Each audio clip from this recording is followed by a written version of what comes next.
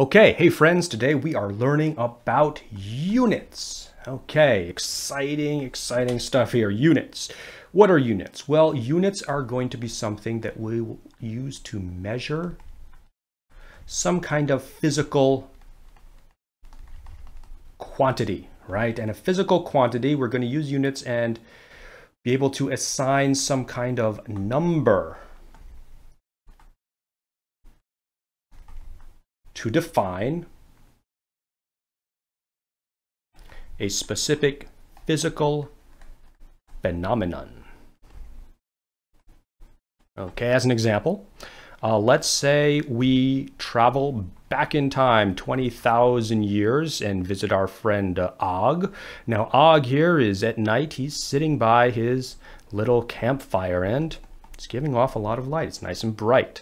Og then looks up into the sky and notices a beautiful crescent moon, which is also, pretty bright. And he thinks to himself, wow, they're both bright. Which one is brighter, the campfire or the moon? And Og is able to answer this question. He can eyeball it. He can look at the fire, he can look at the moon, and he can see the fire looks brighter to me, right? It's shining more light in my eye, it looks brighter. And so he can do that.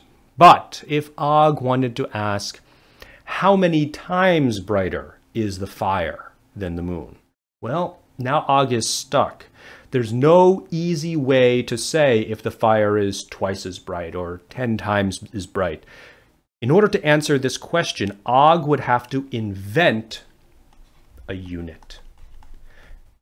And if Genius Og invents this unit, he might be able to answer this question. Units are going to be some kind of standard reference for some kind of quantity, right? So if we are to now look at a way to create a unit or a standard for brightness, we might have the idea to use maybe a candle. Some kind of standard candle where we all agree of the material and size and shape that the candle will be made of. And if we do that, then every time we use this candle, the flame should have the same brightness. And once you have that, you can now compare brightness. You can look at the fire and look at the candle, and you can maybe have 50 candles and see, oh, the 50 candles is the same brightness as the fire. So the fire must be equal to 50 candles worth of brightness, right? And you compare it to the moon and you see, oh, 10 candles equals the brightness of the moon. So the moon is 10 candles worth of brightness. And so once you have this, you have a way to compare the fire and the moon and say, well, the moon must be 1/5 the brightness of the fire, or whatever it turns out to be. So we have created some kind of standard reference, a unit. And we've done this for hundreds of years, for thousands of years. We've created many different types of units. But today, we use SI units. We use this in science, we use this in physics, and most countries throughout the world will also use this in industry and in commerce. This is the gold standard for units that we've achieved. This SI units stand for the International System of Units. But you'll notice we don't call them IS units, we call them SI units. And the reason why is because we actually get that from the French name, right? The Système International d'Unité. But we're just going to call them SI units for short, and that should be a lot easier. All right, let's look at a few examples of SI units. We're going to look at what we call base units. The most important types of quantities that we want to measure turn out to be things like length, mass, and time. Okay, now there are different units we can use for this, but for the SI units, we've decided to use meters to measure length, sometimes using the symbol m. Mass is measured in kilograms, The symbol for that is a kg, and time is measured in seconds. The symbol is S. Okay, so these 3 units right here are sort of the heart of the International System of Units. And historically, they were used before the SI unit system was all developed, and this was called the MKS system of units, and that stands for meters, kilograms, and seconds. There were competitors to MKS. One of them was FPS, right? This stands for foot, pound, second. You can create an entire unit system out of feet, pounds, and seconds. And some places use this for a while, but it's since dropped out of popularity and it's essentially lost to SI. There was another version called CGS, where this stood for centimeter, gram, and second. So everybody loves seconds. Seconds are a nice universal standard, but the CGS system found some use in smaller things, right? Centimeters and grams are smaller than meters and kilograms. And so for more of the micro world, this might be more useful, or maybe when talking about magnetic type stuff, CGS was popular back then. But both of these systems have sort of lost out, and now we use SI. So MKS was the heart of the SI units, but it wasn't quite enough by itself. As people were investigating more electricity and magnetism, they discovered they needed another quantity, another fundamental quantity to describe things like charge.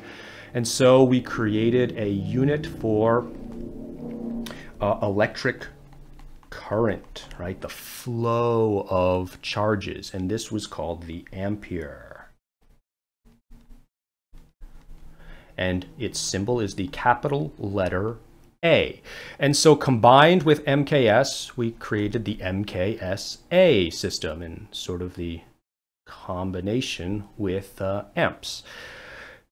And that was good for a while, but then we extended it with 3 more units, and this rounded things out and gave us the International System of Units. So the next type of unit we have is for temperature. And we also have another unit for the amount of substance. And one more for luminous intensity. Okay, so this rounds out sort of the International System of Units here. For temperature, we use degrees in Kelvin. The symbol is a capital K. The amount of substance is measured in moles, and this word mole comes from the word molecule, right? So it's usually used when we're talking about how many molecules or atoms or things like that. And the symbol is actually MOL. And luminous intensity is going to be measured in candela, where the symbol is CD. And this is coming from this idea of a standard candle, right? This standard luminous intensity unit. Put all together, this gives us the 7 SI base units.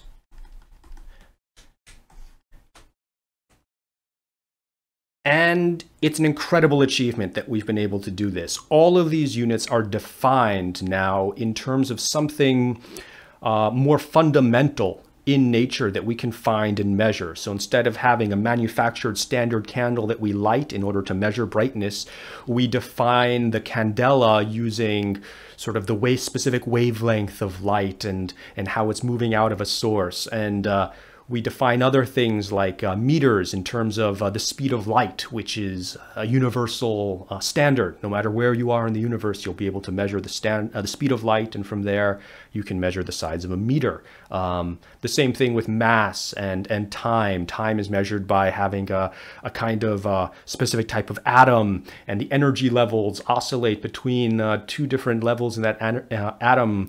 They oscillate, many times per second. So once you measure a certain number of those vibrations, you can calculate the length of a second.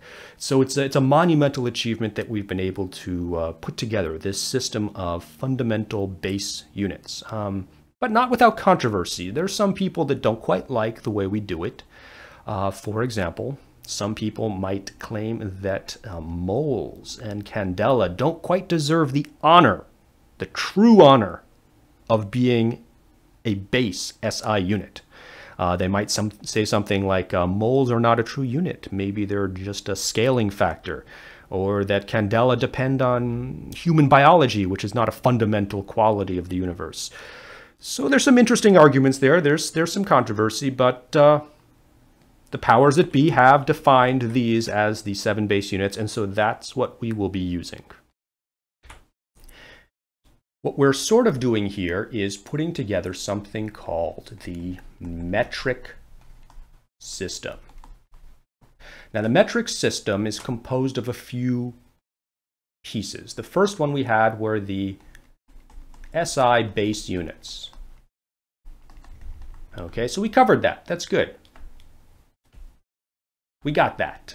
But we need a little bit more. Those 7 units don't define a lot of things that we see in everyday life, and so we need SI derived units to talk about those.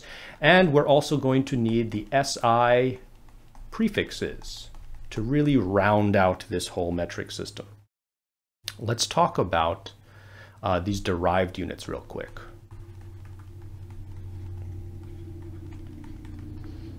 So when we talk about derived units, we're talking about things like, for example, volume, right? So if we imagine a cube,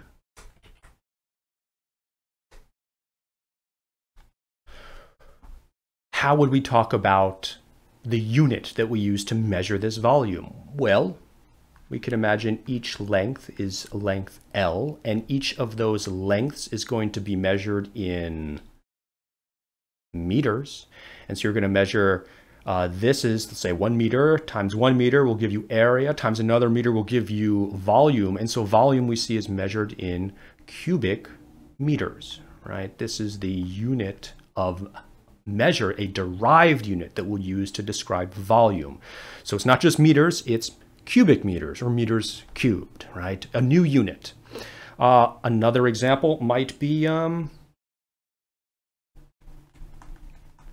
density, right? So density takes this idea of volume and extends it further, because it says that if we have some chunk of material, it'll have volume, but it also has some mass inside there. So we're looking at how much mass we have per unit volume.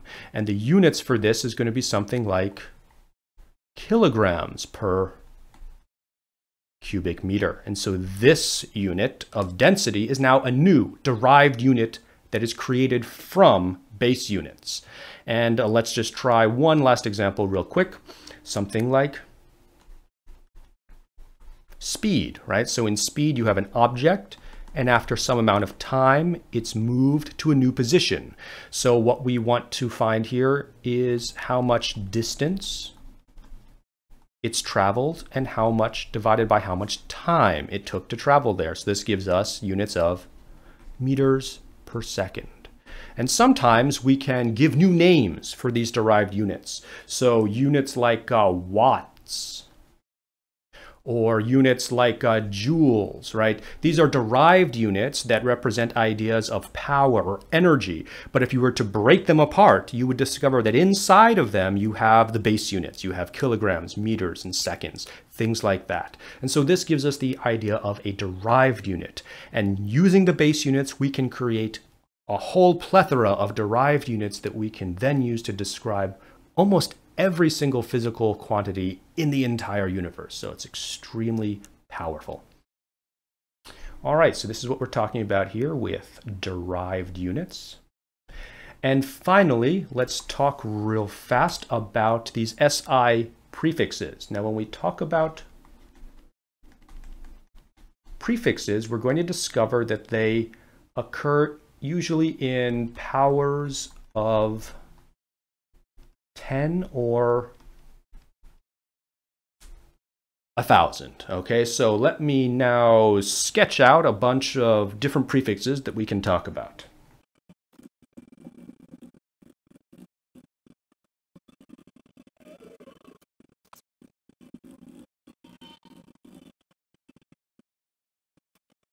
Okay, so what we have here now is a system of prefixes that we can use to add onto before the units in order to describe bigger and smaller versions of that same unit. And it helps us scale the unit to many different sizes so that we can talk about the size of the universe and the size of the atom, all using the base unit of a meter plus a prefix, right? So it allows us to skip writing a lot of place value numbers. We have here deca, hecto, kilo, mega, and giga for larger and larger quantities. And you can see they occur sort of in powers of 10. So, right, 10 meters would be a decameter, a hectometer would be 100 meters, and a kilometer would be 1,000 meters. Once we get to the 10 to the 3, then the next prefixes come every other 1,000, right? Every other 10 to the 3. So mega would be 1,000,000 meters, and a gigameter would be 1,000,000,000 meters.